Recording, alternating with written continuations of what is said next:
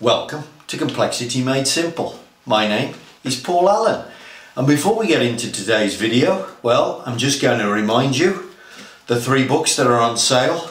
Drink tea and read the paper. If you're a green belt and a black belt and you want simple instruction on how to apply your skill, design of experiments for 21st century engineers, and finally, a statistical process control for small batch production.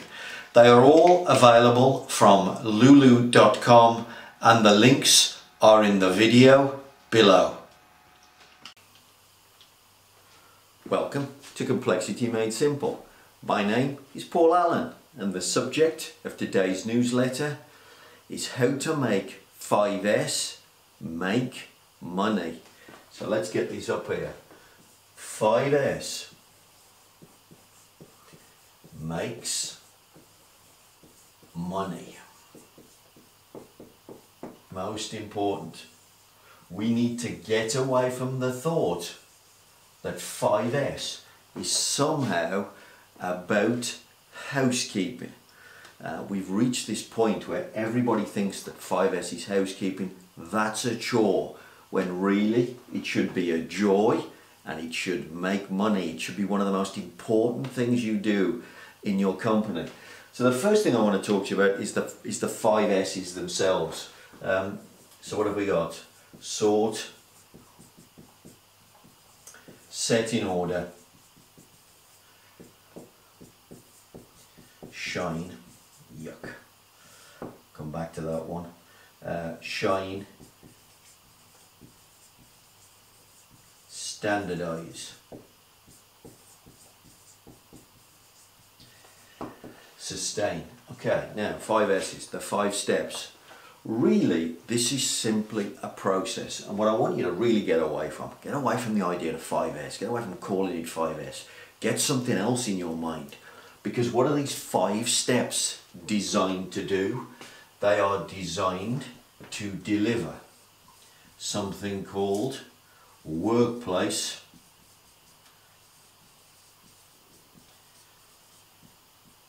organization. In other words, they are designed to make your workplaces faster and easier to work. Yeah, they are designed to take away frustration and make work easy, and if you do that, you make piles and piles of money with 5S. So that's the first thing to say. Let's get away from this and call it workplace organisation. Now, if it's workplace organisation, what am I focused on? I'm focused more, as I say, speed.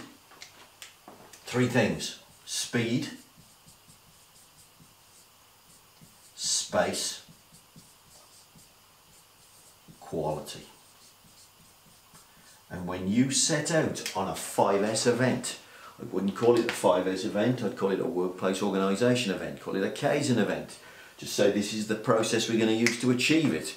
You should have either 1, 2 or all 3 of these things in mind, and you should tell your work teams this is what you're trying to achieve, and let them change their workspace in order to work faster, in order to work in less space, make more money out of the same footprint, or in order to get quality right, so they do the job right first time.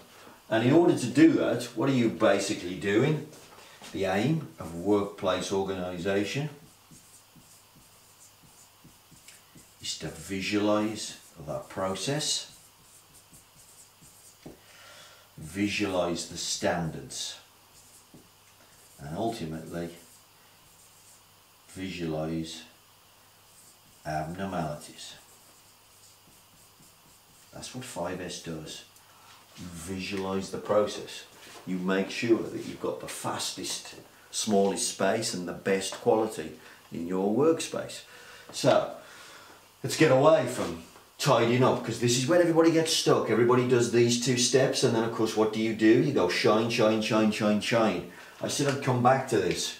I'd love to take away shine and replace it with the word maintenance, because that's what this step is about. It's about maintaining the condition of the fastest, highest quality workspace. It's about maintenance. Now we're going to get away from the idea of tidying up, because everybody gets stuck at step 3. It would be great if we took away the word sustain and we replaced it with the phrase continuous improvement. Now, of course, these don't start with an S, do they? So, of course, they weren't on the list for words to be used, but this is what the Japanese meant. Yeah, we're going to take a look at a video in a minute. If you've never looked at a gentleman by the name of Paul Akers. Paul runs a company called Fastcap. You can look this guy up. He has a YouTube channel. Look him up on YouTube. Paul likes to talk about simplicity, making the job easy for all his workforce. But what he does is he visualizes the process, and he constantly works on continuous improvement using essentially 5S. He calls them Kaizen events. But if you watch what he's doing, he's changing the workplace organization, and his 5S makes him pots and pots of money. And what's he basically trying to do? Well, he's not trying to get in the way of his people by making them clean up all the while. What he's doing is he's working with this great principle, which is at the point of activity. At the point of activity. And if you use that principle and you make sure you put everything your workforce needs at the point of activity, what do they need? Tools, material, information, maybe signals to replenish, standard operating procedures, maybe. All of these things, based on their frequency of use, by the way, the things that you need every day should be at the point of activity. And when you do that often, actually, you don't have a tidy workplace, because all of this stuff is out, all of this stuff is visible. It's visual, and then we get speed, we get reduced space, and we get improved quality. And if you do that, 5S makes money. Let's take a look at a video. Paul Akers and his team from Fastcap. Let me show you what they're doing. There is not a brush or a broom or cleaning in sight. Take a look at this video. Welcome to Fastcap. We're going to teach you Kaizen Fastcap style. Kaizen simply means to improve. We learned it from Toyota, and we're grateful for all that Toyota's taught us. We've learned amazing things, creating a culture of continuous improvement. And we're going to go right to our shop floor. This is the real deal, and see what we do and how we improve our processes. So come along. You're going to love this. Hey, Megan, what are you doing? Putting together the new 2-piece solo kit. Yeah, I know, that old bag. This is the old way we were doing it. It's terrible. So this is going to look a lot nicer. We have the sleeve. Yeah, the sleeve helps everything stay contained so it's not rolling around in the bag. And that looks good. Have we got a time on this yet? We figured it out? No, we haven't. We're figuring 25 cents a minute for us to do it. So anything under 3 minutes, we're in good shape. So let's see what kind of time we're getting on this one to do it. Right, and that took even longer than before because I accidentally hit the cool button on there. Oh, okay. Well, I'm having to hold it. Andre, can you get me a timer? Okay, Megan, let's go ahead and do it. Andre, all right. Let's go ahead and time this, and let's see if we can get this down a lot faster. Okay, let's go ahead. Okay, so we're going to put this on, and we're going to be looking as we're doing this. What's taking all the time? That's the big question we want to ask. So right now, boy, that's a pain dealing with those sleeves, isn't it? It is. They like to get caught on everything. They get caught on the straws all the time. Right. Or the insert falls out the bottom, and then you're putting the bottle in like that. Right. Okay. Or I have to make sure the insert doesn't cover the glue now because it was covering it for the longest time. And then you put the heat gun on there. And I turn it so I try to get even heat amongst the entire Right, that's what this table's for. Yeah. So we kind of built the table anticipating we were going to start heat gunning these on. Right. Okay, done. What kind of time? 45 seconds. Okay. So let's look at this so we've got our glue here, we've got our cans here, and we've got that there. So now you're not going to go down below. Awesome. Except for the gun. All I need to grab is my heat gun. Okay. So let's go ahead and try that now. Which is good. All right. Let's do one real quick. Okay, ready? Yep. Here we go. You got that. So it's still... It's nice. I'm not reaching down anymore. No, that's good. It's right in front of you, and you know what inventory you have. You're not having to look down to figure out whether or not you're running out. But there's still that fumbling on the top. This is really becoming an issue. I think... Go ahead and just do it. Let's get a time on this and see whether or not we saved any time with moving everything. Okay? What's our time now? 35 seconds. For 10 seconds, the gun, okay? We got 10. Pretend to hold it. Yeah, he's going to hold the gun, so you don't even have to mess with the gun. Awesome. And then what if we put a foot pedal where you press on the gun with a foot pedal to make it turn on? That sounds like an awesome So idea. now both I've got your a foot hands pedal. are free. Okay. Got a foot pedal? I've got a foot pedal. Foot pedal's in. We're going to put a foot pedal on there. Awesome. This is So cool. we're Andre's already gonna be our saving little money. guy to hold. Tons of money. But now we want to make it so easy. When you walk over here, you say, oh, this is a piece of cake, instead of, I got to fumble with those stupid things. That's what we want to get away from. Exactly. Okay, Andre, are you ready? Are you messing around over there? Okay, no messing around, buddy. Ready to go. This is serious. Go. Okay. Okay. So I said I was going to put these on first. Okay. Then the sleeve goes in, and we're trying to get that sleeve upright now, because before we had it the other way. Upright. And you pull that to the side. And I pull That's it to cool. the side, and it holds the sleeve so it doesn't move. Nice, nice, do that. nice. You grab that. And then Hit the foot pedal. that's on. Now both your hands are free, which is kind of nice. Yeah. So I can move it around. Okay, that's good. What's your time? 30 seconds. Saved another 5 seconds. Another 5 just by seconds. moving things around. Okay, what's What if next? we put a cone over it so you wouldn't She's not fumble fumbling with going over the sleeve? top. Okay, let's get a cone. Let's try it. Get a cone. Do we have a cone? That one. Here, right you got a cone there? Okay, let's try this. All right, Awesome. let's do it again. Okay, so I'll That's put the when cone gun on over to first. this side. You want to go to that side? So I'll switch places. It's a great Andre, idea. You go over there. It's a great Now idea. this is incredible how we're just taking this thing down to nothing so is quickly. awesome. The foot pedal right there. You got the foot pedal? good? Okay, All everything's right. good. I think we're All right, good. let's rock and roll. Okay. Okay, here's the point.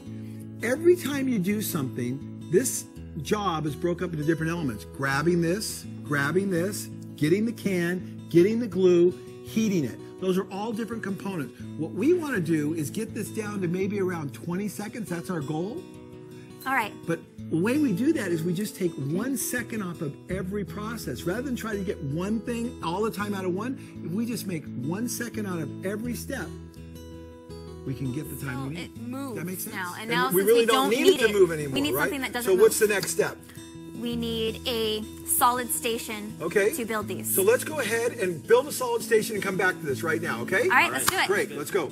Okay, we're back with Megan and Andre, and they built the new station, and we're going to check out what they've done and see if it's faster than the old rotating one that moved around. Okay, what have we done, you guys? We made a hole right there to hold the gun so I don't have to hold it anymore. This is cool, so it's just down and dirty, just Regular OSB. plywood, scrap wood. Right? Our shelving, our racking system, so everything's just down and dirty, Our speed easy. braces. Good. A shelf for inventory. And we got it the height that Megan wanted it, That's right? Okay. Another thing we did is instead of restacking everything into POPs, like Okay. the pig, we made places for original boxes that we just cut open and they're right there, ready to Wow, go. I like this, Andre, because now you can actually see the levels in here. So very simple. We even canned it back, and we even used our own glue to can it back. Again, down and dirty is the #1 thing we want to do here. Hey, could you tell that guy to be quiet? Run in there quick, Graham. Anyways, the #1 thing is down and dirty. We want to be able to use the things we have right there on the spot and solve the problems. We do not want to go do a big, heavy, sophisticated operation to see if something works. Cardboard, tilting it with our own glue bottles. That's the name of the game. What else have we done? We put a PVC pipe around the heat gun because when I was reaching for the glue to add it into the kit, I was afraid of being burnt. But Good now idea. it doesn't matter how many times I brush up against this, and no matter how hot it is, I won't get burnt. Okay, let's do it. Let's see what happens. Okay, we ready? Okay, here we go. Here we go. Cone goes on, sleeve goes in. So still a little fumble there, but much better. Yeah. Definitely much better. And of course, you're just getting warmed up here with the new station. Just getting that better. goes in there. That's good. Move and then we it got our over. foot pedal down below. Doing that, both hands are free. That's a really nice feature. Okay, we're done. What's our time? 19 seconds. Not bad. So we're about where we were. Let's see if we can improve it. So, a great example there from Fastcap. And you'll notice, at no point was there any shine in that. Everything he was doing was workplace organisation. They were designing a process, they were making it easy and as fast. No money was spent in what they were doing. It was all very simple. They were just organising where the materials should go, how the bench should be laid out. They were using cardboard for storing the materials, sticky back plastic, cheap and easy to change. So if they made a mistake or they came up with a better way and they discarded something, nothing cost them any money. You just do continuous improvement. You could just do continuous improvement like that, simple and easy. And that's really what 5S is all about. What they were doing mostly there, by the way, was set in order. Most of what they were doing was workplace organisation. It was set in order. Finally, just to make the point that 5S makes money, that 5S is definitely not about housekeeping, let me just show you the example that Paul gives us about the design of his airline ticket. And when you see this, you will see the airline ticket. They sort, they get rid of the crap off the airline ticket. They set in order and they standardise the airline ticket. And it just gets rid of all the crap and suddenly we start to get quality. They could probably make the ticket smaller actually as well. But let me show you Paul and his airline ticket. Complicated. So complicated. To illustrate, here you go. As I told you, I fly all over the world. I'm always somewhere. Got this airline ticket from Delta Airlines a while back, and I looked at it and I go, wow, where am I supposed to be? What gate? What time? When's it board? I'm like, look at that. I go, this is crazy. This is $1 billion company. I've got 3 or 4 different fonts going on. Things are not lining up. What a nightmare. How in the world can anybody read that ticket? Now, I want you to know that millions of customers all day long are tortured by this nonsense. This is happening everywhere. Yeah, I've taught them not to settle for anything, but to continuously improve everything. And I gave this ticket to my daughter who's 20 years old, graphic designer, junior college, and I gave it to my 25-year-old graphic designer at my work. I said, could you create me a lean airline ticket? 10 minutes later, you ready? 10 minutes later, $1 billion company or a 25-year-old and a 20-year-old? 10 minutes later. Hello? Now, come on. Think about that. Could it be any more simple? Visual controls. I'm going from Seattle to JFK. There's absolute total clarity. I could never screw this up. Any ticket that's ever handed to me, I know where I'm going. And the gate, what gate am I supposed to be at? There's a picture of a gate. Right? And what time's the plane leave? 3:15. Now, $1 billion company, you'd think they could figure this out. This is lean. This is making everything simple. Work should be so easy. Work at our company is easy. When people walk in, they always say, how come your people are so happy? Now, that was an airline ticket, but that was 5S. It was workplace organisation. He organised the ticket properly. He looked, he put the right information. Yeah, he put the right information at the point of activity. What did he do? He visualised it, made it easy to see, easy to understand. That's what 5S is about. When you get new people into these workplaces that are easy to see and everything's visual, training is like 5 minutes. It saves you fortunes. 5S makes you money. That's what it should do. Let's get away from this stupidity of 5S being about cleaning up, and let's make 5S make money in your company. If you don't know how to do this, drop me a line and I'm here to show you how. I hope to speak to you soon.